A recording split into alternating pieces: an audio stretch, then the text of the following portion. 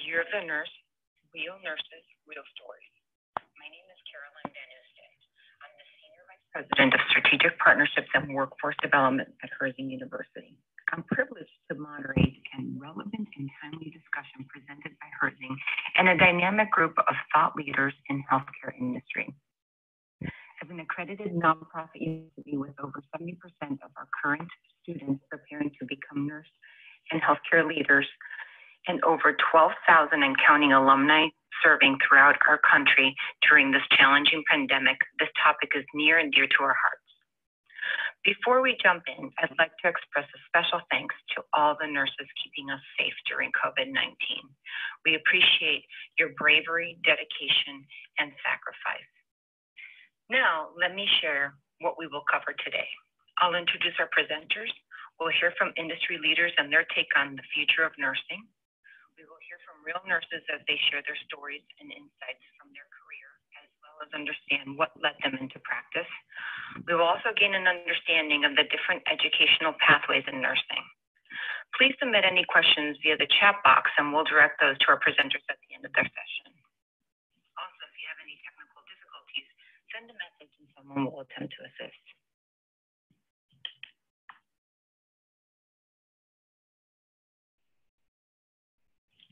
I'm delighted to introduce today's talented presenters, Dr. Fran Roberts.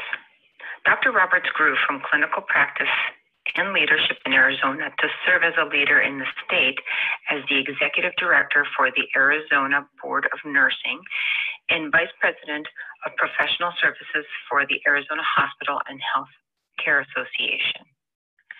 She has served in many leadership roles at numerous education institutions.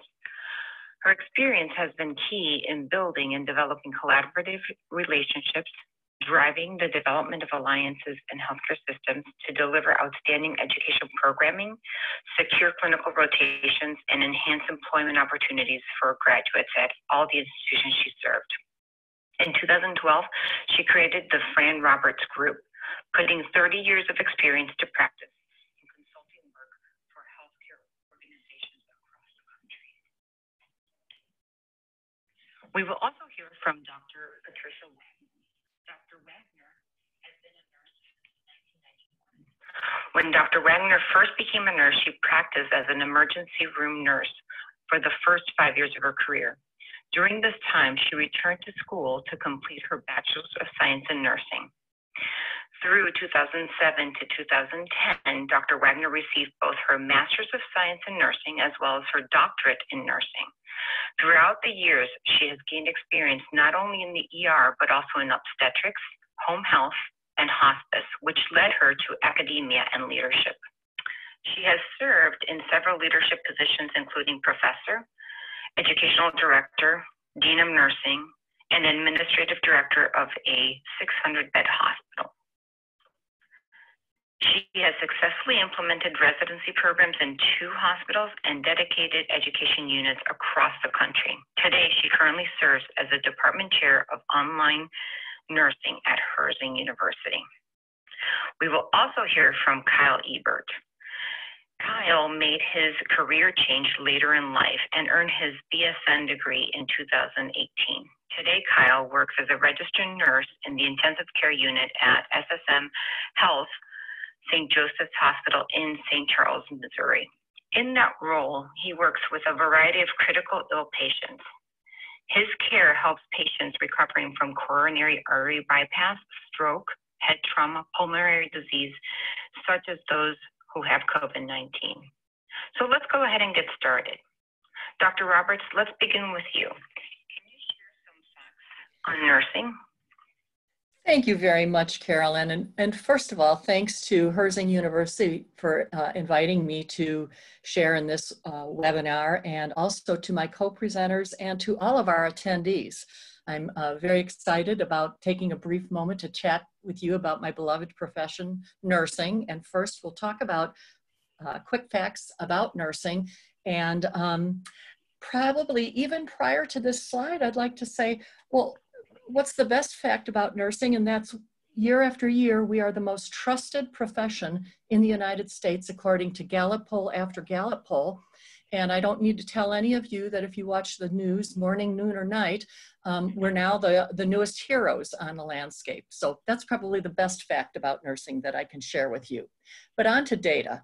The 2019 median pay, and this is based on BLM statistics for baccalaureate prepared nurses, is $73,000 per year, or approximately $35,000 per hour. So this means, of course, not your new grad, and not your advanced practice nurse, but generally the median of all nurses who are practicing. So those of you who are already into advanced practice or whatever probably make more. Those of you are aspiring to become a new nurse might enter at a lower level, but not much lower. The job outlook, and let me tell you, these stats were pulled together prior to COVID-19. And as much as a tragedy as this is to all of us, specific to nursing in these stats, it's just unbelievable. The job outlook now, which was projected 2018 to 2028, is going to be growing even faster, I would estimate, than the 12% that we have on here. Also, issues to avoiding the nursing shortage. Those of you who've tracked nursing via friends or family members know that we go back and forth with shortages. Once in a while, a surplus, you'll see nurses being laid off. Not anymore. We're really looking at currently about 3.8 million nurses employed in the United States, and estimating that we're going to increase to about 11 million registered nurses and other healthcare workers by 2028. And again, that's pre-COVID. Retiring nurses, more than 500,000 seasoned RNs are anticipated to retire by 2022. We're probably going to have a lot of very exhausted nurses out there taking care of our COVID and other patients right now, who might even look at increasing the time to retirement. So as you can imagine, all of these things play into each other to paint a very strong picture for nursing demand in terms of everything from demand in nursing, rising salaries, increased job security, increased job status, and what have you. Next slide, Carolyn, if you will. So my take on nursing. So some of you know the song, and if I could have audio, if I could have plugged this into here, I would have. The future's so bright, you gotta wear shades. It's just unbelievable the promise that holds for nursing as of 2 months ago and as of now. I would venture to project that some of you watching this webinar today might not have even thought about nursing 6 months ago, but what you're seeing in terms of the passion, the job security, the commitment, the income has all changed. So the future's so bright, you've got to wear shades, increased demand at all levels. And you'll hear a little bit more about this, probably a little bit more on in the presentation. First of all, we always think of bedside nursing as the center of what we're all about. Acute care hospital nursing, we will see that increasing. There's no way that the demand for hospital nursing will not increase at the baccalaureate and higher level. Community-based nursing care, that's hospice, home care, clinics, all that you see going on now. School nursing, all of those things will increase from the baccalaureate level of education up. Educators, how are we going to be able to increase enrollment in schools such as Herzing without nursing faculty? Right now, there's an incredible shortage of nursing faculty. Again, I'm sure one of our speakers will address this, and that's generally at the master's and doctoral level. So we really need for people to be thinking about becoming nurse educators. Advanced practice nurses, and that's what we call our nurse practitioners. I happen to be one. I'm a psychiatric nurse practitioner. The demand for psych nurse practitioners and community mental health is incredible. Family nurse practitioners, there's a whole range of specializations. CRNAs, certified registered nurse anesthetists, demand is incredible. Midwives, in some states, midwives deliver more babies than obstetricians. Believe that or not, it is true. Clinical nurse specialists are specialized nurses practicing within hospital and acute care settings. And again, master's prepared or above. So all of those levels will be growing. And educators also can require either a master's or doctorate or a PhD in nursing. So what does a family nurse practitioner do? Well, think about going to your own practitioner. Think about how many of you in the past went to your physician, DO or an MD. How many of you now are going to see a nurse practitioner? Primary care, whether it's taking your kids for an ear infection, going yourself for a checkup, basically everything that doesn't necessarily involve hospital-based care, i.e. in the hospital, family nurse practitioners do. And that's across the entire age span. So more can come on that. Why should you consider getting into the nursing field? Well, I actually think that this question should be reframed. Why not? Why would you not want to enter nursing at this point in time? It is both a calling, it involves your heart, your head, and your hands. So everything about you as a human being is called to the table to be a registered nurse. Why not? We are open to minorities, we are open to gender, we are open to part-time, we are open to full-time, re-careers. Many, many people go into nursing who were first engineers or school teachers. I've known a physical therapist who's gone into nursing to be able to treat the person holistically. You can go into nursing because it's a profession. It is a highly thought of profession. It's no longer just thought of as an occupation or a vocation. It's a very reputable and respected profession, as I've said before. As an economic career, where else can you plot your entire career across your lifespan in a variety of nursing fields and a variety of income levels? Years ago, nurses were thought of as not being well paid, unfortunately similar to teachers nowadays. That is no longer the case, as you saw in some prior statistics. So one last thing of why you should consider going into the nursing field. It gives you an opportunity to be a hero. Carolyn, back to you. Thank you so much, Fran, for your insights. That was great. Next up, we'll turn it over to Dr. Patricia Wagner. Dr. Wagner will share her nursing journey, touch on how you can get into the field of nursing. Thank you, Carolyn. I'm excited to share my story with all of you today. We've all seen the preschoolers and kindergartens that hold up the sign that says, I want to be a police officer, or I want to be a teacher. Mine was always, I want to be a nurse. My mom was the person who made sure that I had all the opportunities that I needed to be a nurse.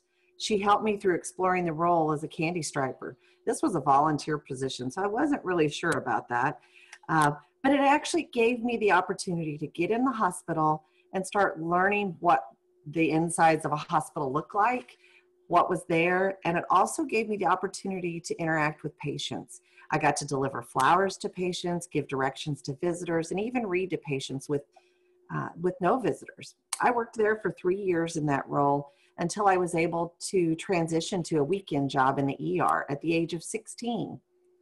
I worked the night shift as a receptionist. There were no triage nurses back then, so it was just me and a security guard. One night I had a husband come in and requesting a wheelchair. So I got the wheelchair. Just a note, he didn't tell me why he needed it. So I went outside to help him and found his wife in the back seat of their car delivering a baby. I was able to assist and caught their baby. It was my very first catch, but not my last. This solidified my dream even more into becoming a nurse. I filled out all the applications to nursing school. I was accepted and even had a full ride scholarship. However, as many of you know, life happens, and I found out at the age of 17 I was pregnant. All of my dreams were going to be placed on hold so that I could start my life as a wife and a mom. Even after all the joys that come with being a wife and a mom, which of course everyone knows there are many, I still had a dream, and that was to be a nurse. The journey was not always easy. It was important for me to be successful, not just for myself, but also for my family, as they're the ones that helped me to get where I was able to return to school.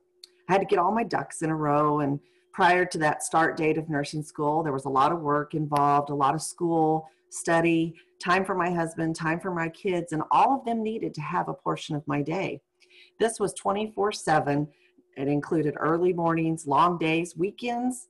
I didn't even know what a weekend was at that time. There were many more events that impacted my decision. One event stands out clearly as I was in nursing school. It was very normal for me and my family to walk of an evening after dinner. We'd walk to the local convenience store. It was a gas station just around the corner from our house. One night we just got into the store and the kids were choosing their little penny candy for their treats. When outside, there was a young child that was hit by a truck in the parking lot. One of the ways you know you're created to be a nurse is when you run to and not run away. I was the first person on the scene. I had to start CPR. This young child didn't survive. However, the impact that the situation had on my life remains, and it's something I will never forget. There were many successes along the way, from getting an A on my first pharmacology test to barely passing my midterm in med-surg to being a student of the month. But most importantly, passing my nursing license exam on the first time so that I could start my dream job, which was that emergency and trauma room nurse. I was able to start in the ER and work here for the first 5 years of my nursing career. During that time, there was a night that it was my very first night as the charge nurse, and we had a tornado that hit our home, and it was a small portion of the town, but there were several people that were injured. We had about 50 patients that entered our ER. Most of them had minor injuries, broken bones, cuts, but some of them had a few more serious problems.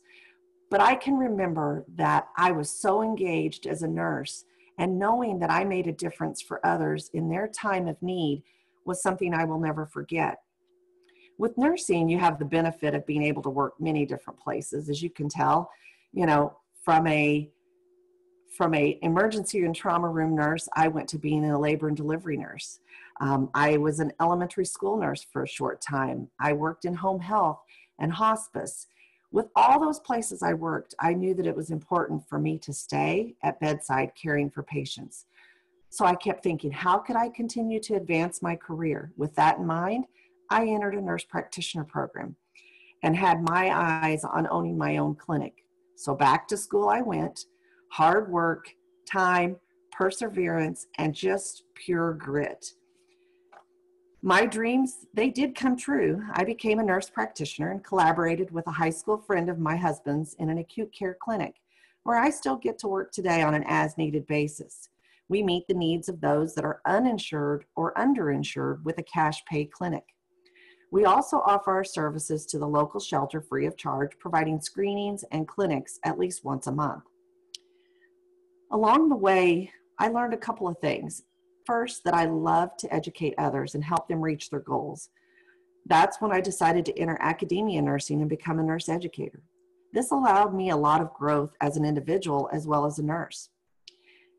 As Fran previously mentioned, there is a huge shortage of nurse educators. The role of a nurse educator allows you to spend time with your family on weekends and holidays.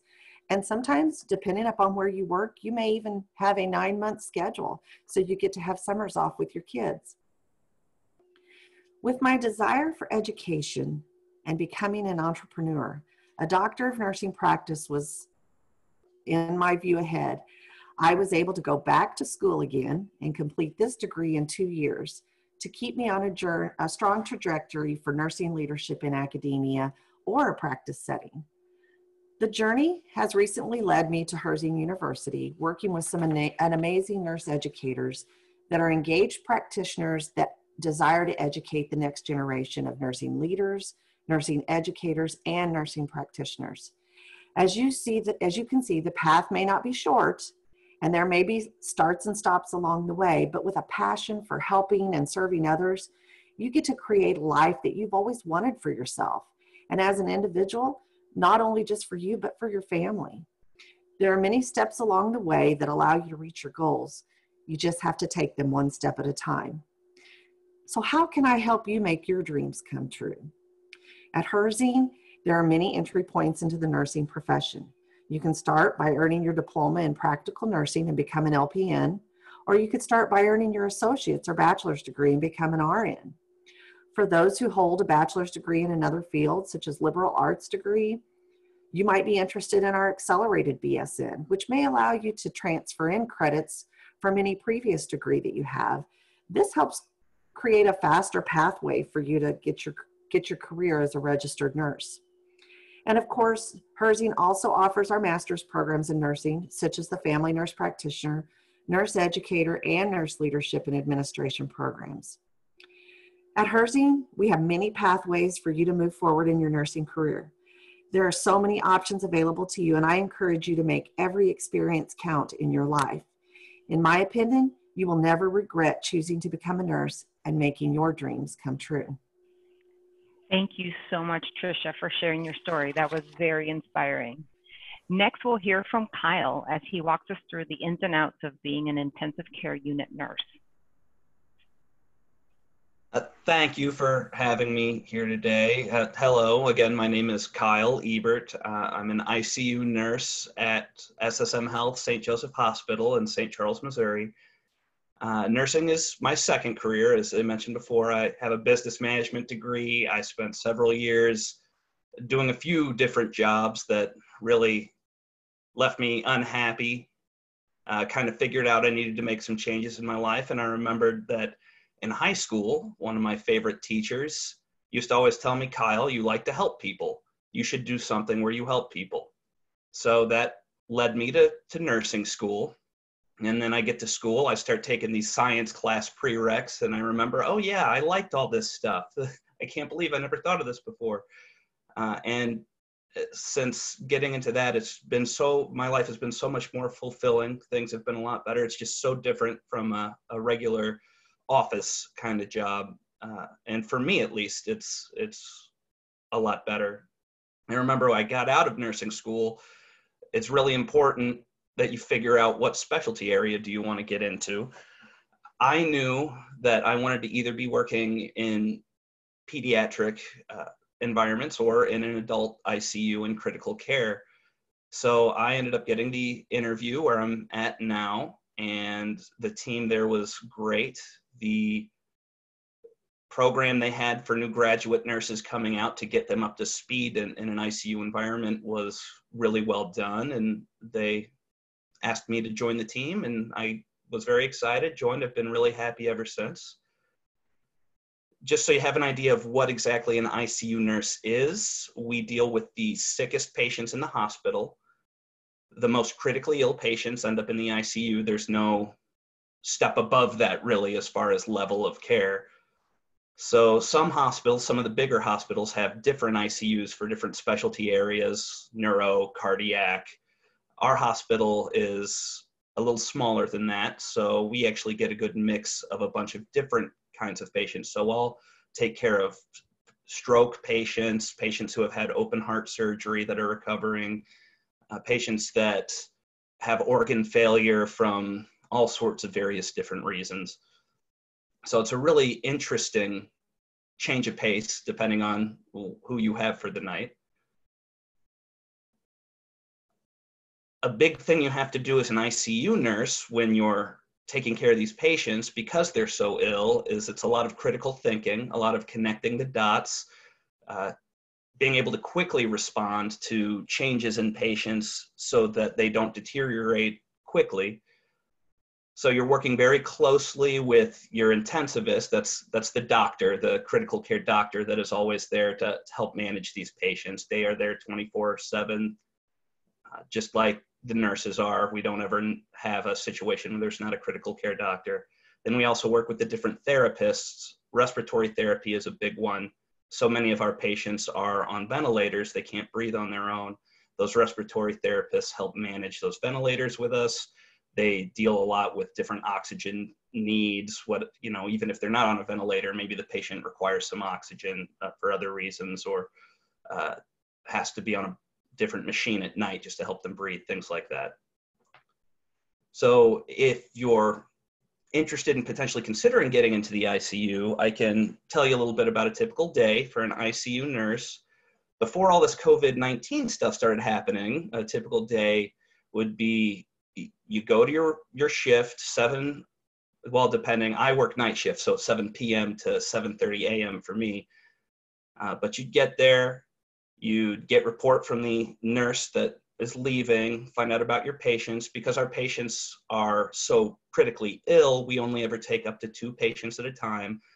Depending on the situation, you may only have 1 patient, and that patient is the only one you're caring for because they require so much attention. After you get report, you kind of lay eyes on your patients, make sure that they're doing okay. We do full head-to-toe assessments every 4 hours on these patients to make sure nothing's changing. That's looking at everything from, their pupils, their eyes, all the way down to their pedal pulses, their pulses in their feet.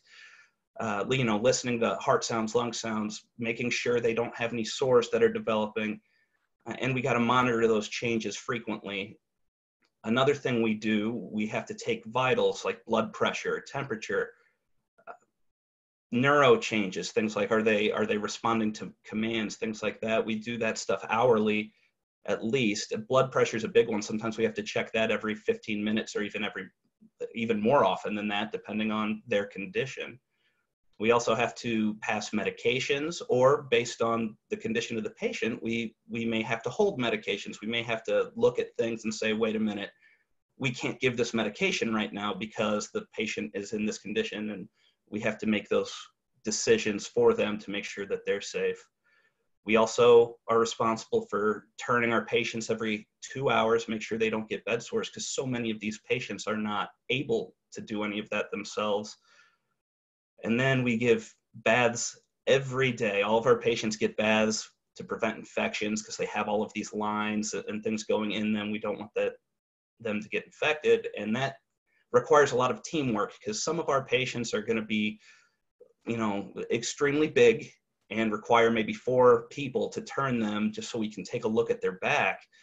And you get to know your teammates very well. And it really requires a team-oriented mindset to help, because a lot of times you've got stuff you need to do, but somebody else needs help, and you need to be able to set that stuff aside and pick it back up. But a good team is very important in the ICU. Now, ever since COVID-19, most of that is all the same. We're still doing all of those things, but now when I go into work, I'm wearing a mask. We wear cloth masks in and out of the hospital. We wear street clothes instead of our scrubs into the hospital and actually change there, because you don't want to bring that gunk home. The hospital does supply scrubs for us if we want. I still use my own because they just fit more comfortably. But I take those off. Those go straight in the washing machine as soon as I get home. While you're actually on the ICU, you're wearing a surgical mask the entire time, because these are very sick patients. And if you get one of them sick with COVID-19, it could be very disastrous. So we have to take those precautions to make sure we're not spreading this to people that are already in a compromised position. We also opened up a separate ICU for COVID positive patients. So they're mostly ventilated patients that have the machine breathing for them. So these critically ill patients are all off on their own to prevent it from being spread around. On that unit, we have to do what is called airborne precautions. And if you see the picture there on the right, is actually me and a couple of my friends at work in our airborne precautions getup. So we have to wear either an N95 mask, which is the white mask my friend Holly is wearing in there, or a half mask, which is what my friend Emily and I are both wearing in this picture. That can be very heavy. After 12 hours of wearing one of those, you definitely have marks and lines and stuff. We've all tried a bunch of different ways of making that feel a little more comfortable. None of them work, but we try. You also have to wear yellow gowns, like what we're wearing in there. They're paper gowns.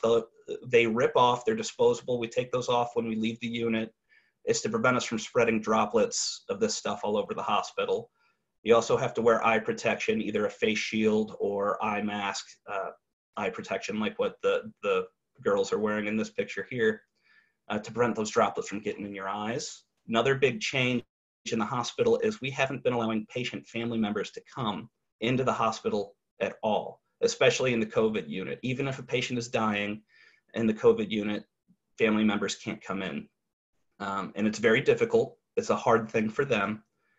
It's a hard thing for us too, honestly. Sometimes having family there makes our lives a little bit easier in some ways, but right now we're the only connection these family members have with their loved one.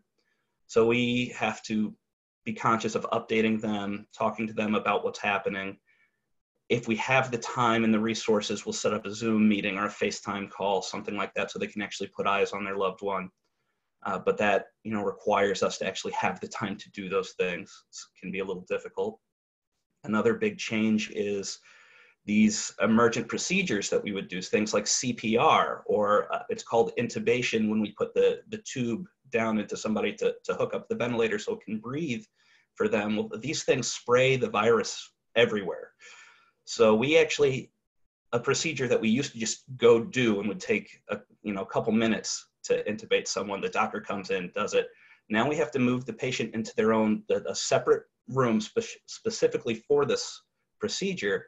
We have to get all dressed up in the special suit called a PAPR to protect us. The doctor has to get dressed up. The respiratory therapist has to get dressed up. It can take about 30 minutes for us all to get ready to go intubate this patient. Meanwhile, your patient is struggling to breathe. So it's difficult to do these things, but it's very important. We actually have a nurse recently who, on our other COVID unit, our non-critical care unit, rushed in to save a patient from falling because they were getting up on their own and they weren't supposed to be. She didn't take the time to put on her equipment, and she ended up getting sick with COVID-19, was in the hospital. She was very close to being on a ventilator. Luckily, she got to go home. Everything worked out, but it's something we have to be conscious of all the time. And that brings me to going home now after you get off your shift. My clothes, my shoes don't leave my car. I take them off as soon as I get to the parking garage. I switch shoes. I shower immediately when I get home after throwing all my clothes into the washing machine, try to avoid touching things. And then you have to really consider now, even with things opening back up, how safe is it for you to go even socially distance and spend time with family members? What's the risk after working directly with these kind of patients of accidentally exposing, grandma or grandpa or mom and dad to these issues? And you just really have to think about all of those things. All that being said, I'm extremely grateful to be a nurse now. I think this role is really meant for people who feel like they want to help and make a difference for other people's lives. You can see that, and it's not always a happy ending for people, but there's so many times, I have so many stories of times where I've been able to help people and gotten thank yous, even from family members who have lost their loved one, that make you realize that it makes a difference just being a good nurse for them, even if it doesn't work out right. It's just a very rewarding experience. I wish some of the advice I could have gotten before I started this whole thing was actually working with those family members, having those hard conversations with family members that have to deal with patients that can't speak. So, your husband is on a ventilator and sedated and you can't control any of that. Every time I go to do something, I might have a checklist a mile long of things I need to do for this person. But this woman she's worried. She has no control. She wants to know, why are you doing this? Why are you doing that? What is happening? And it's easy to get annoyed by all those questions. It's really important to remember they're doing this because they care. And it's really good that this person has a family member that cares, because not everybody does. And they're going through one of the most difficult times of their life. So being able to stop and explain those things and see the understanding as they learn to trust you and what you're doing, it really makes a difference. And it's a special kind of feeling knowing that you've made things easier for them in this difficult time. And then another big piece of advice I would give to new nurses coming on, one of the things you're going to have to do is pick that specialty field. For me, I love the ICU. I love dealing with my extremely sick 2 patients that have a bunch of different IV drips going, but I control everything that's going on. Other people might really enjoy having 6 patients that can all breathe on their own and tell you when something's wrong and actually do stuff themselves. Other people really enjoy the psych aspect where the illness isn't super obvious, that you actually have to think and analyze what is happening and go through all of that. And then there's labor and delivery where people really enjoy working with those newborn babies and new mothers and fathers and getting all that figured out. My biggest advice would be figure out what fits you when you're in nursing school. You get all these opportunities. You go to these different specialty areas. Don't just do the minimum work while you're there. Actually stop and ask questions. Observe what's going on. Ask the nurses, what's it like here? What are the challenges that you run into? What are the things that are rewarding about this job? It really gives you an opportunity to find that fit for yourself, because I can tell you there are so many different areas to go into in nursing. If you're meant to be a nurse, if this is what's for you, I promise you can find a good fit for you. It's out there. So you just got to take the time to look and pay attention. All right, I really appreciate the time. Thank you very much. I want to thank all of our presenters, first and foremost, for their commitment to making a difference, and of course, the time they took to prepare and present the information that was shared today. We encourage you to visit herzing.edu to learn more and engage with us on social media. You'll see our students, their stories, and the difference they're making in their communities. With extensive experience in online learning and a long history of preparing nurses and healthcare leaders, Herzing is well positioned to forge ahead and meet students' needs. And we are excited to welcome a new group of students on September 8th. We are enrolling for the fall semester and hope you reach out to learn more and see if Herzing is a good fit for you or someone you know. Now let's move on to the Q&A section. And thank you in advance to Kyle and Haley, who have been behind the scenes working the chat and now will direct your questions. Please note that a copy of this presentation will be emailed to all participants, and any unanswered questions will be responded in a timely manner.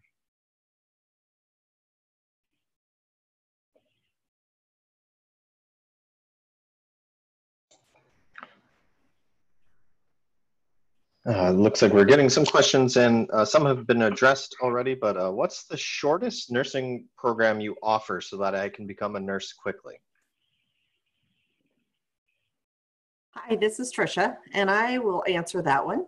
Our LPN program is the shortest program and can be completed in just as few as 12 months.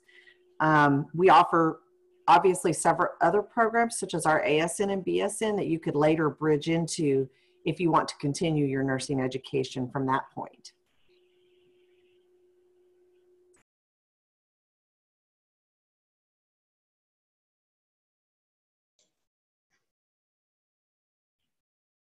We have another along the lines of the nursing programs.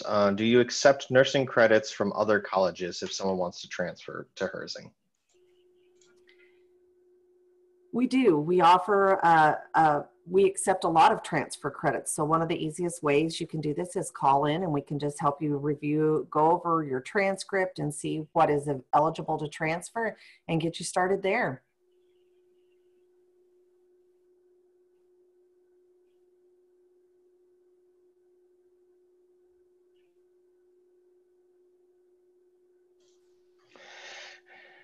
Do I still have time to get accepted into the fall program? I'm working on getting all my information in and getting her a second BS.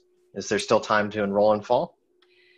Absolutely. That's one of the benefits of attending school at Herzing University is we don't have a wait list and we accept enrollments clear up until the week before school starts. So absolutely, we look forward to having you in the fall.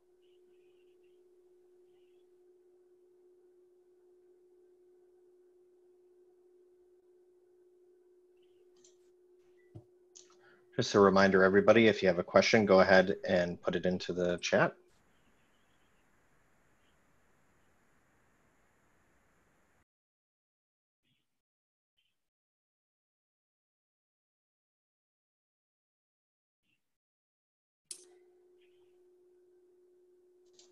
We just had a bunch come in.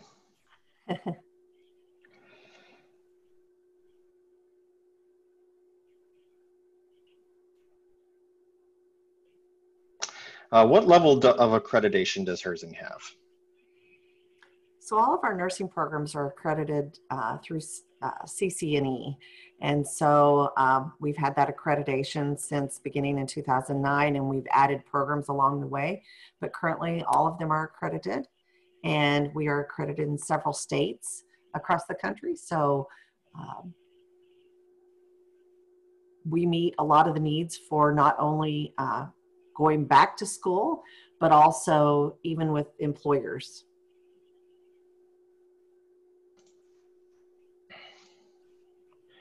All right, got a couple of questions about testing. So when is the right time to take a TEAS test?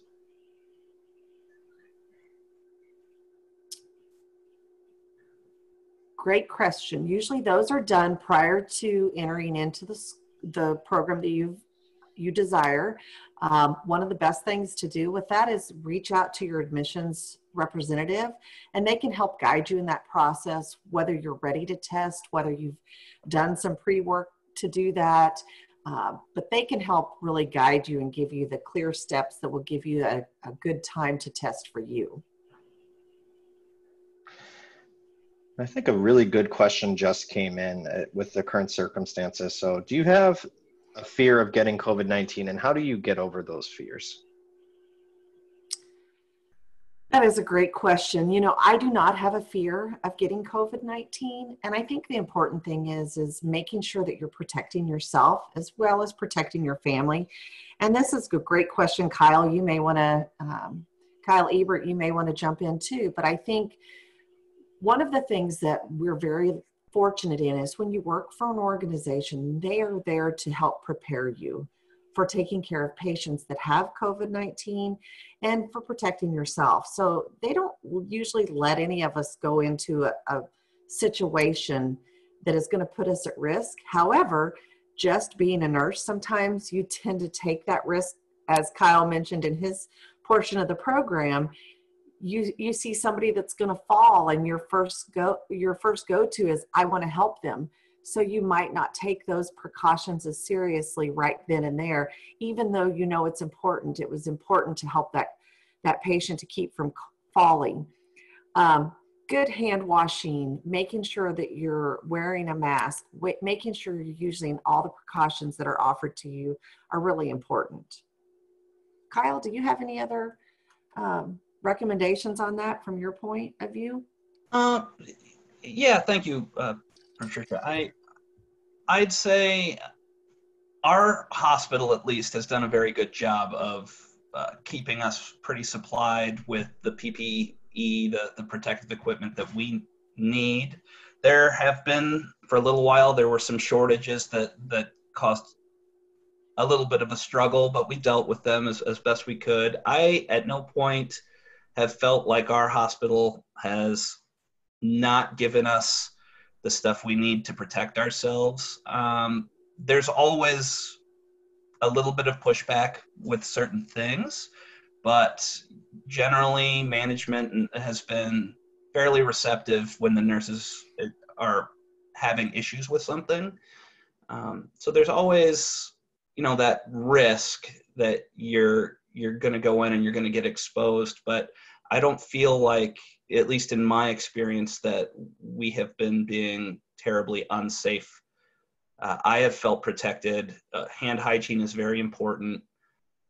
Using the equipment that is available to you is very important. One of the big things that I've actually read separately was that I've kind of stuck with me is, in a pandemic, there's no such thing as an emergency, which is sad, but that's where you get into those situations where the nurse runs into the room and doesn't wear the equipment she should have and gets sick, because you have to, number one, take care of yourself, because you can't get sick and spread that to your other patients. So a big part of it is more the human aspect of you have to keep in mind what you need to do for yourself, and the supplies are there for you. You just need to make sure you utilize them appropriately.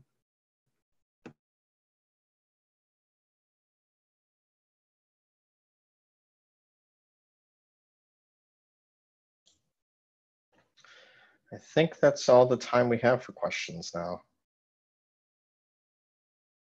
Well, this concludes our webinar today. Thank you for taking the time out of your day to join us. Again, you can find additional information on our website or give us a call to speak to one of our admissions advisors. And some of the questions that are still in the questions there, they will be answered in a timely manner. But again, please reach out to an admissions advisor for further information. Have a great day, everyone.